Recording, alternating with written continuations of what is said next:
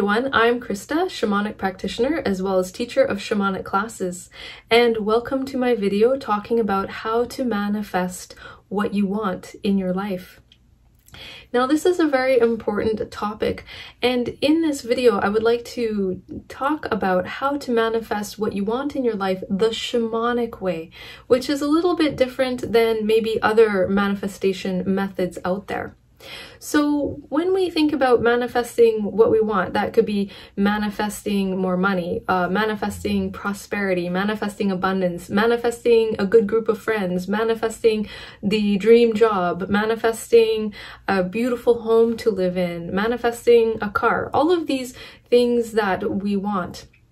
Now, when we look at manifesting these beautiful things of what we would like to have, do, and achieve, we need to differentiate if that is coming from the ego or coming from the heart. So for instance, to give an example, let's say I would like to manifest a new car. And let's say I want that car to be a Lamborghini, you know, a bright red, flashy Lamborghini. Now, when we think about manifesting, what is my motivation for manifesting that vehicle? See, this is very important. It's really important to get clear on that before you manifest anything. What is your motivation for manifesting that thing that you want? So in this example, let's say I want to manifest a Lamborghini. Okay, what could be my motivation? If that is motivation to have social status, to impress other people, to impress my friends or my family or my coworkers, to make me feel important because I have this, you know, flashy, expensive car. Well, okay, that motivation is coming from the ego. And when we try to manifest what we want coming from the ego, it doesn't go so well. It's harder to manifest what you want. It will fall apart, especially when it's that ego-driven desire. It doesn't work so well to manifest from the ego. It will be harder to manifest. There'll be more obstacles and challenges that can show up along the way as you're trying to manifest what you want, okay? It will fall apart. It's more challenging to manifest from the place of the ego. Is it possible to manifest things from the place of the ego? Yes, but you would be working very hard to do it. And like I said, that more obstacles, challenges can show up along the way. Things can fall apart. It just doesn't come together in a good way as it should. But manifesting from the heart center, manifesting from your heart is very different energy vibration. That one, when you manifest from the place of your heart, it's heart-centered, it's more in harmony, it's more in balance. The manifestation will go better. So if I come back to that first example of wanting to manifest a car, okay, if I come from heart-centered manifestation, my heart-centered motivation behind it is very different than ego-based motivation. So for instance, heart-based motivation would be, well, what would the car allow me to do? The car would allow me to go to work and come back home again. The car would allow me to have beautiful road trips where I can go to different places and have fun adventures. Maybe I can do a camping trip in the forest or go to different cities I haven't been to. The car would help me to explore these new places and have fun adventures. Maybe I need the car to haul different things back and forth, and I need space to do that. So I need a vehicle that will allow me to do that. Maybe I'm moving boxes back and forth from home to my workplace. Maybe I also would like to have that car because then I can deliver home-cooked meals to people in my city that are in need of food, and I can drop it off to them. I couldn't do that so easily on foot, but I could outreach more people if I had the car because I can load all of that in the car and drive around and drop it off. That's heart-based motivation. So when I come from that heart-based motivation to manifest something that I would like to manifest, it goes so much better. It flows better. The universe will be working more closely on my behalf to help me manifest these things. So I could manifest a Lamborghini to do that, or I could manifest a Toyota, or I could manifest an SUV or a four-door sedan or smart car, whatever the case may be. But I'm coming now from a heart-based motivation practice to manifest that. It will go so much better. There will be less obstacles, less challenges on the way. It will go so much better. So that's the first step. When you want to manifest anything, the first step is to think about, okay, what it is that you want to manifest. Okay, get clear on that and be specific, because the universe likes specifics. So if you want to manifest something, be specific on what that is. Then the second part to that is, what is your motivating factor behind that? Is it ego-based motivation or is it heart-based motivation? Check in with yourself. Be honest with yourself, because if it's ego-based motivation, then you can shift that, and you can shift that around so that it becomes heart-centered motivation. Okay, then once you're clear on that, then you can get more deeper into manifesting that.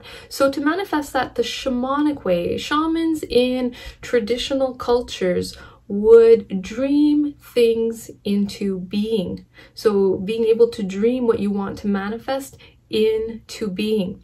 And they would do that through daydreams. So not so much through nighttime dreams, but through their daydreams, using their imagination to dream that into being. And once you are really clear on what it is that you want, and you're clear on the heart-centered motivation behind it, then you can dream it into being. And to do that, there is a method to do that, a shamanic method to do that. So I want to walk you through an example of how to do that and what that looks like. So using a concrete example is a lot easier. Okay, so let's say I want to manifest a trip to Egypt, because I've never been there. And let's say Egypt really speaks to me. So that is what I want to do. I want to travel to Egypt. And now I want to check in with myself to see the motivating factor behind it. Is it ego-based or heart-based? So ego-based would be like, I want to travel to Egypt because then I get bragging rights. I can brag to my friends about, you know, having traveled there, or that I've got an upcoming trip to there. Maybe it's a social status thing. Okay, that's ego-based motivation. So to shift into heart-based motivation, I can say, okay, you know, this trip to Egypt, heart-based motivation would be, I get to travel to a new place, to be immersed in a new culture, to meet fabulous and wonderful people there, to also taste the cuisine there. Maybe I'm interested in going to archaeological sites. Maybe I want to see the Great Pyramids, okay? Maybe I want to go to other archaeological sites that are lesser known to learn about the ancient culture of Egypt. To learn about that culture, to be enriched in that culture, to expand my horizons, and just to be there, to sense the energy there. Maybe also going to a marketplace in Egypt, to be in a marketplace, to be with other people, to interact with them, to socialize with them, to get to know them. Right? Okay, to be maybe going to a musical performance, to listen to the music, maybe also listening to traditional music played on traditional instruments and immersing myself in that culture. And how wonderful would that feel? So that's more heart-based. It's like that heart-to-heart connection with the land there, with the country, with the culture, with the people, with sacred sites, having that beautiful heart-to-heart connection to enrich my life, as well as traveling there, bringing, you know, my good energy there too, to enrich the interactions that I have with others there, to connect. That's heart-based. Okay, so now that we have that clear, how would I manifest a trip to Egypt? Let's say in this example, I don't have enough money to pay for the trip. So part of that is manifesting the money that I need to have to pay for the trip, to pay for the airline ticket, to pay for accommodation, to pay for food while I'm there, and also maybe some souvenirs I want to buy. Okay, so that's part of getting clear on that. So I would need the money to put into that. But also let's take it one step further to be specific, because the universe likes specifics. So maybe you have taken trips that haven't gone so well. Maybe, you know, you missed your connecting flight and you didn't get to where you needed to go on time, right? So we want to manifest, you know, a trip. I would like to manifest the trip of it going well, that everything falls into place in a good way. I'm able to connect to my connecting flights. I'm able to get that on time. I'm able to get there on time. So we want things to flow like clockwork, everything flowing in a good way. Save, healthy, happy, and protected travels. I also want to manifest that as part of the trip. So we're being specific now. And also, maybe I want to manifest going to certain places, certain archaeological sites that I would like to see, certain cities that I want to see, maybe villages. Okay, so that will be part of that. Okay, so once we're clear on that, to manifest it the shamanic way, now the next step is to dream that into being. Well, how do we do that? So this works with your power of daydreams, your powers of imagination, and trying to engage all of your 5 senses as much as you can. Sight, hearing, taste, touch, smell. And to imagine that and combine it with the feeling of feeling that. So for instance, how I would do that is I could sit quietly with my eyes closed and I can imagine, daydream myself to be in Egypt. So I can start with, daydreaming, putting the trip together, okay, planning the trip, finding the good airline flight on the good airline that's a good price, okay, so I can imagine that. I see myself searching online, like I have my eyes closed, I'm visualizing myself going online, finding the good plane ticket at a good price, and then engaging my 5 senses, seeing myself doing that, hearing myself typing on the keyboard as I'm entering into the information to buy the flight, okay? Also engaging as much as I can the feeling of how good it feels to be able to then book that ticket, okay? So that's engaging more of my 5 senses. Okay, so another example of that is placing myself at Egypt. So let's just say for this portion of the example that I'm placing myself, daydreaming myself at the Great Pyramids, because that's something that we can all relate to. So I can close my eyes and daydream myself there. Oh, what would it be like to be at the Great Pyramids, to see them for myself, to be immersed in the beautiful healing energy of that place, to be with the people there. So I start to see myself there. Then I take it further. I start to see everything around. What do the colors of the stones look like of the pyramid? The color of the ground? What do the people look like there that I might encounter? So I start to visualize that. Then I take it one step further. With my eyes closed, I start tuning into the sounds. What would it sound like to be there? What are the sounds? The sounds of the earth beneath my feet as I'm walking around there, hearing different languages spoken. What does that sound like? Do I hear the wind? Do I hear cars? Do I hear birds? Do I hear camels? The sound of camels. So I start to engage my sense of hearing. And then I close my eyes again, and then I start to engage the sense of smell. What does it smell like there? What does the earth smell like? Do I smell maybe some perfumes if someone is walking by me? Do I smell the scent of food? Maybe someone is eating nearby me and I'm smelling the food. What does it smell like to be there? Okay, so I start engaging my sense of smell and imagining, daydreaming what it would smell like to be in that environment. Okay, right? Okay, so the next one. What does it feel like to be there? So I engage my sense of touch. So closing my eyes, I engage my sense of touch. Maybe I'm petting a camel. Maybe I'm touching the earth and feeling what the earth feels like. Is it smooth? Is it rough? Am I touching sand? What does that feel like through my sense of touch? So I start to engage my sense of touch.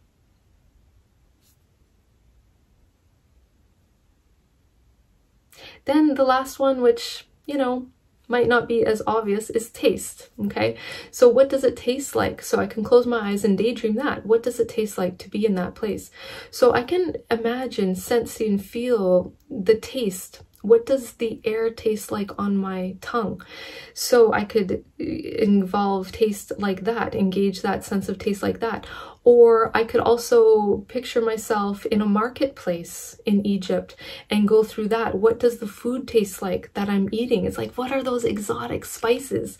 Does something taste sweet? Maybe I'm eating a dessert. What does that taste like to me? I could also engage the sense of feeling. What does that food taste like on my tongue? What are the sounds of the marketplace? What does it feel like as I am holding a piece of fruit What does the marketplace sound like?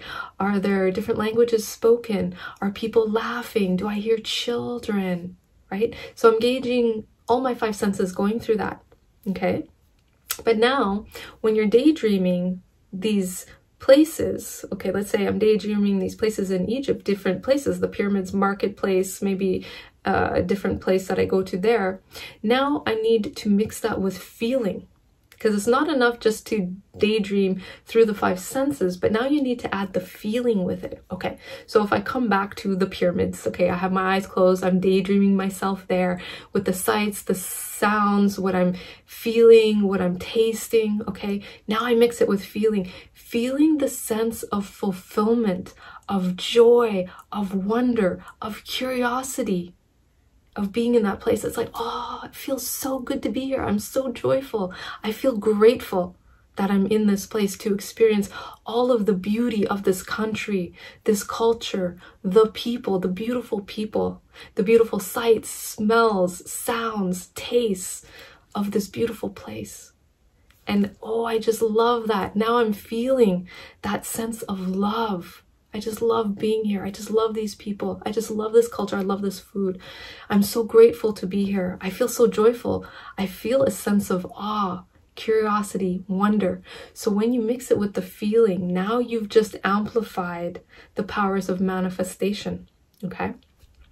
So now when you do that active daydreaming, okay, and then add the feeling into it, now what's going to happen is you're going to start to align with that goal that you would like to manifest. You're going to align with it very deeply in a beautiful, balanced, and harmonious way, which makes it easier to manifest that.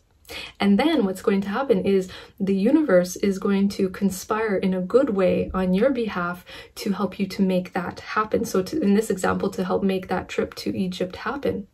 So now the next step is to take action. I can't just sit on my couch and hope that a plane ticket falls from my ceiling into my lap and I've got a plane ticket there to Egypt. Okay, I need to start taking action. Even small action. When I start to take the action to manifest this, the universe is going to then conspire in a good way on my behalf to make it happen. Okay, so for instance, maybe the first step is I start to research how much plane tickets are. I start to research the places I want to go in Egypt. What archaeological sites would I like to see? Where would I like to stay? What cities would I like to visit? What marketplaces would I like to visit? Okay, I start doing research. Even taking that action, then the universe is going to start to then create synchronicities for me, helping me to manifest that. So for instance, let's say I start doing the research on the trip, and then all of a sudden 2 days later, I'm in a coffee shop and someone says, oh, is this seat taken? And I say no, and they sit down with me because the coffee shop is crowded and that's the last seat.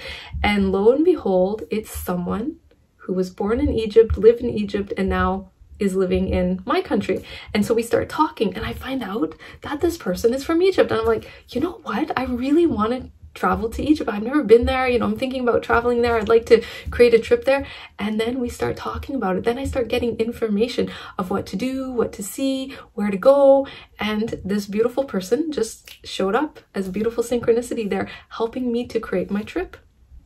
Okay, and then let's say, you know, a couple days after that, you know, as I'm taking action, you know, to create this trip, all of a sudden I have money come to me unexpectedly. Maybe I get a refund in my taxes that I didn't expect, okay, and that money comes to me. Maybe I get a raise in my work and I get some extra money that way. Maybe someone offers me a side job. Hey, you know, how about for an afternoon, you know, could you help me paint this house and I'll pay you, you know, a certain amount of money for that.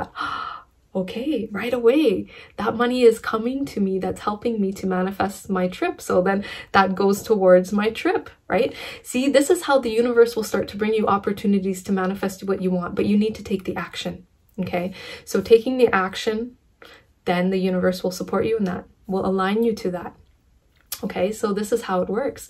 And then also when you're doing this, it's important to keep up every day, putting some energy every day towards manifesting what you want. So every day I would take some action that works towards manifesting this trip. So That could be doing my research. Maybe every day I research something new. Or maybe I watch a documentary on Egypt to learn more about it, and more about the history, its people, the culture. Okay, maybe I start doing that. Maybe I start listening to some music, traditional music from Egypt on beautiful instruments. I start, doing that. Maybe I start looking at some recipes of traditional cuisine, and I start cooking that at home, okay? And I start learning about that. So even those types of actions every day builds up momentum for manifestation. So in the shamanic world, the shamans would do their practices every day.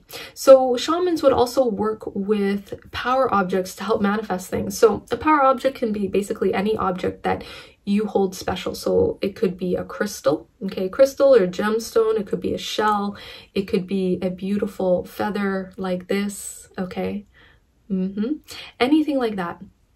And to build up momentum for manifestation, I could work with this power object. So I could hold the crystal, or if I'm working with a feather, I could hold the feather, okay? And I could do my daily daydreaming. Okay, this becomes my power object. I daydream. I put myself in Egypt. Okay, I do this every day, even if it's 5 minutes. That's all it takes. I don't have to do this for hours.